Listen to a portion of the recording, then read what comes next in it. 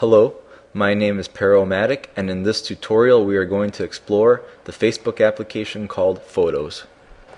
To begin, I'll click on the Photos tab. Notice there is only one album and that the name of that album is Profile Pictures. This is a special album in that every picture you wish to use as a profile picture resides in this album. Let's click on the album. Doing so reveals thumbnails of all the photos in the album. To change or edit your profile picture, click on the Change Profile Picture link.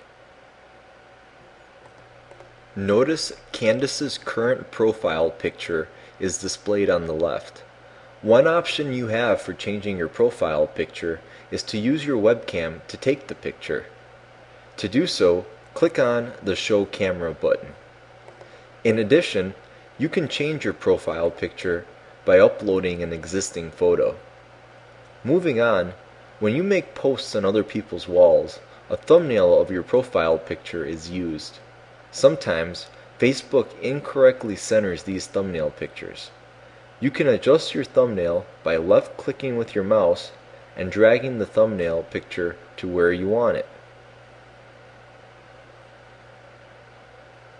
To make your changes stick, click on the Save Thumbnail Version button. You can remove your profile picture at any time by clicking on the Remove Picture button. Let's navigate back to Candace's profile by clicking on the Profile button. Next, let's investigate how to create a photo album. To begin, click on the Photos tab.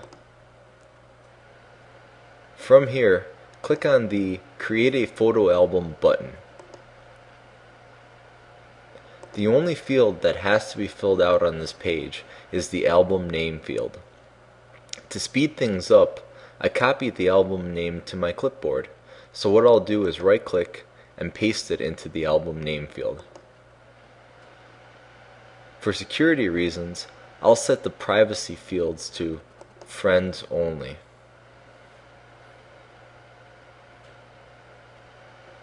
To officially create the album, I'll click on the Create Album button.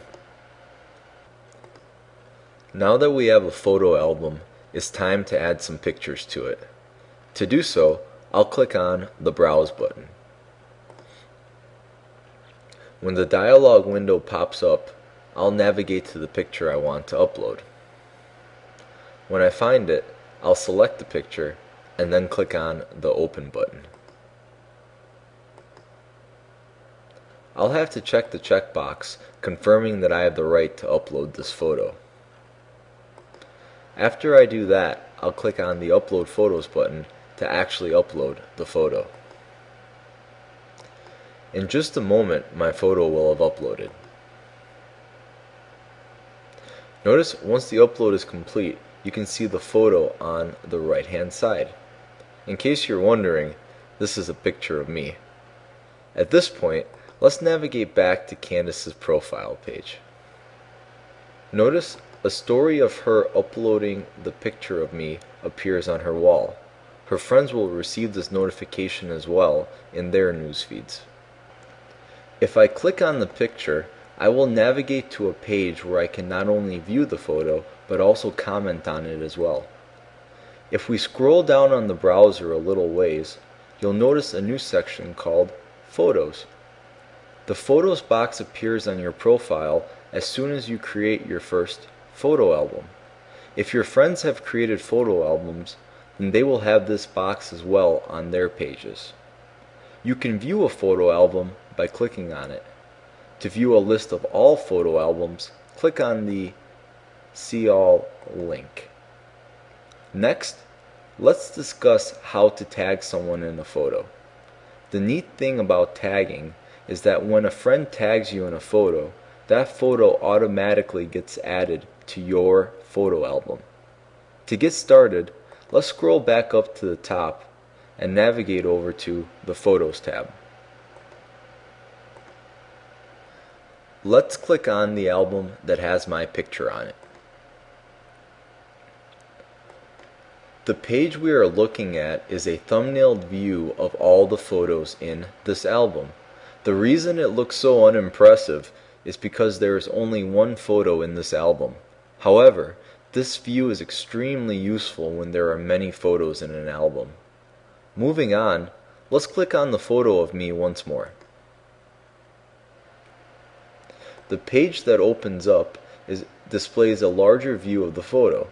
From here, we can leave comments, set the photo as the main profile picture, and, you guessed it, tag the photo. To tag the photo, click on the Tag This Photo button. Notice the mouse pointer changes to a cross when you are in tag mode, and a square box appears when you click on the photo. This box is known as the tag box or tag region.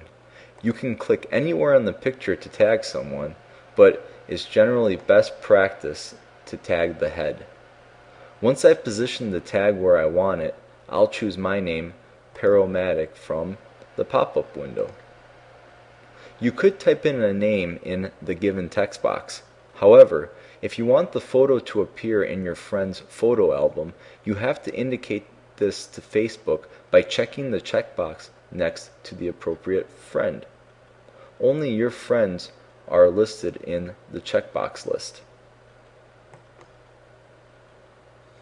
Notice when I click on my name, the yellow label changes to indicate that the tag has been saved. Notice as well the label underneath the picture indicating who is in the photo. If we hover over my name, notice the tag box appears to show you where I was tagged. This is helpful in photos where there are many people. Since I am done tagging, I'll click on the Done Tagging button. Notice if I hover my mouse over the tag region on the photo, my name appears.